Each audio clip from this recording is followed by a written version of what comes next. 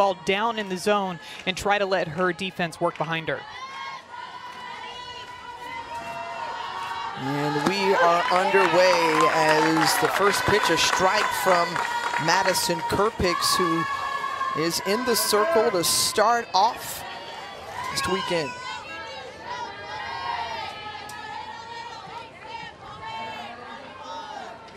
And the 2-2, and into the outfield.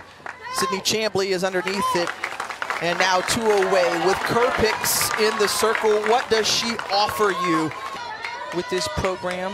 6 tournament appearances under her leadership. We'll dribble her over Bojan, and Emily Bojan is retired, but not before Wisconsin's able to manufacture a run. The Georgia Bulldogs bats are coming up when we return. Goes to the dugout, a pinch runner in for her, trying to lay down the sacrifices. Peyton Bannon, and does so successfully. A wonderful start to the season for Wisconsin. And this one, tough inside, and coming over to get it is Emily Digby from first base. Well, she says we don't hit home runs like that, says Coach Yvette Healy. However, Ellie Hubbard says, I'm ignoring that message. I'm just going to keep on going with what we've been doing and knocking it out the park. It's it off here.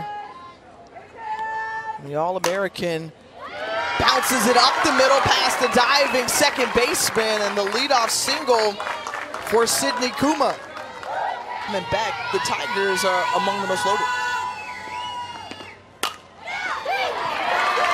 Hit well, sharply, Emily Digby has it. And the 3 starting weekend, and Larissa Anderson always does such a great job with her program up in Missouri. Hard hit over to second base, and the 6-4 put out ends the inning. So the Georgia Bulldogs have a 1-2-3 inning behind the bats. You come into the season learning to expect the unexpected. Tough hop for Skylar Serdashny, and kind of took an unexpected hop there for her. And Ellie Armstead ends up at second base as it continued to roll down the left field line. He's the leadoff hitter for this Georgia Bulldog team, and just laces this one over the center fielder's head. Peyton Bannon wasn't necessarily sure how fast and hard that was coming. And Georgia's on the board. And the pitcher does have to separate their arms in the delivery by the time that clock hits 0. And Jada Kearney lays that one into the left center gap. And rounding third and coming home is Sarah Mosley, cutting the lead in half. Here come the Dogs. I think of volleyball and the way that it's exploded as well. So much excitement. Another national championship over in Tampa. And Kuzak striking out. Correction, that's Bark on the strikeout. The 1-2 count to the junior, swings through that one. And Lily Backus, and that changeup so tough. A couple of strikeouts here in the inning. And now with the full count. Sends this one flying. No scoreboard in center field, but that's okay. There's some trays there to try to collect. That's a home run for Sydney Kuma. Well, right on cue for Sydney Kuma. A complete controlled at bat by Sydney Kuma. We just heard Coach Baldwin talking about them needing to stay disciplined in the zone even with 2 strikes. The strike zone still exists. This is a pitch pretty much right down the heart of the plate, and Sydney Kuma gets all of it. A 3-2 count, goes after it, drives it out to center field. Those are the types of swings that Coach Baldwin is wanting to see more consistently out of his offense in this ball game. Gonna see the reigning SEC champs will take on the ACC champs, Florida State, on the full count. The swing and trying to beat it out, and Sarah Gordon is able to do so. Hit it deep to short, little bobble there from Hubbard. So much excitement that surrounds this softball season. Why there's so much buildup leading into a tournament like this. Grounder over to second base, and it's these types of events that help to build that exposure. I mean, to the staff. Retiring 10 of the last 11 batters.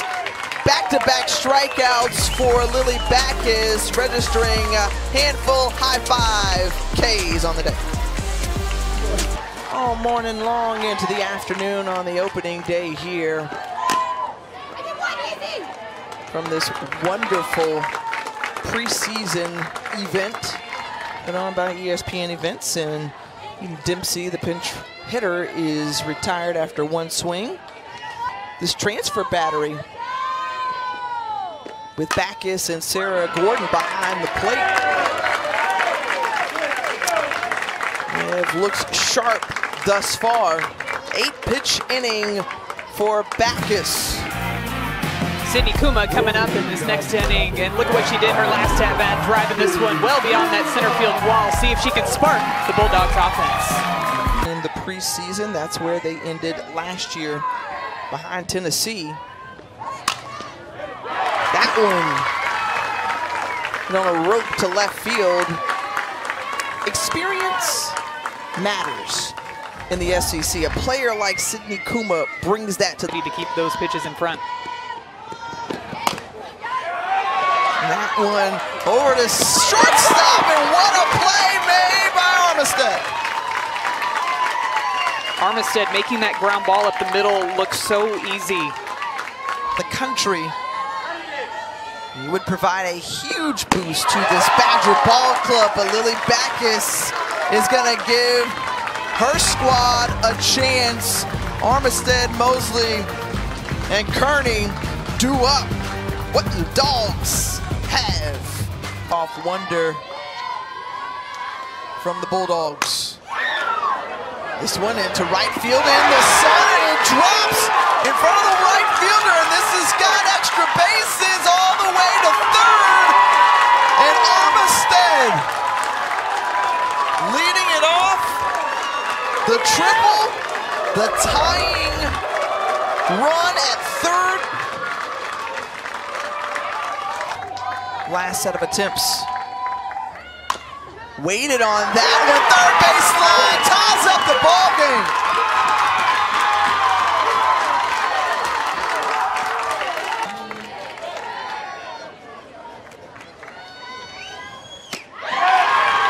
And Shelby Walters retires. Brooke Cuffle.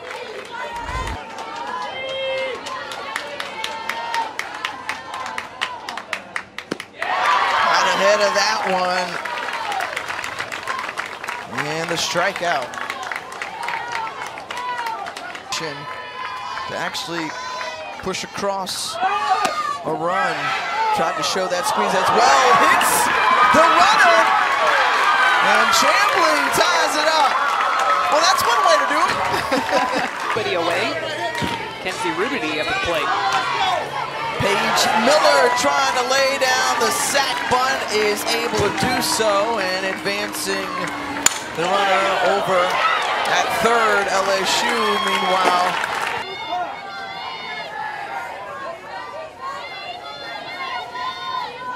Walters gets the strikeout.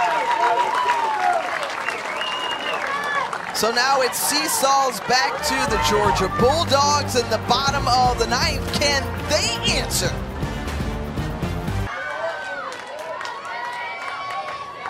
And even to Mosley, and Mosley punches it through and rolls into the infield. The RBI for Sarah Mosley.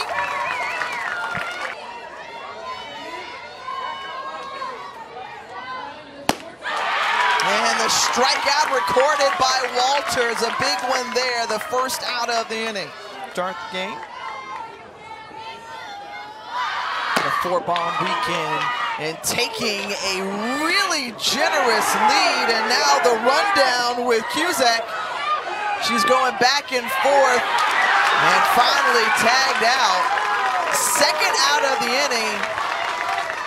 That's huge. Big jump, leap, got out there.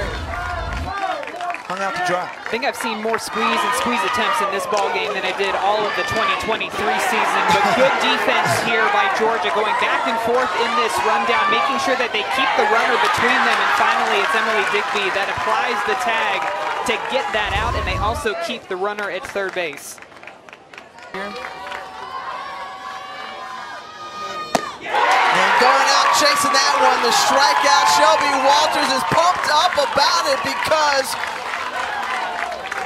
Wisconsin was threatening, but Shelby Walters stands up and delivers. The defense stepped up, and Shelby Walters, the veteran in the circle, steps up, getting a huge strikeout of Brooke Cuffle, and now the Georgia Bulldogs with an opportunity to walk off the Wisconsin Badgers.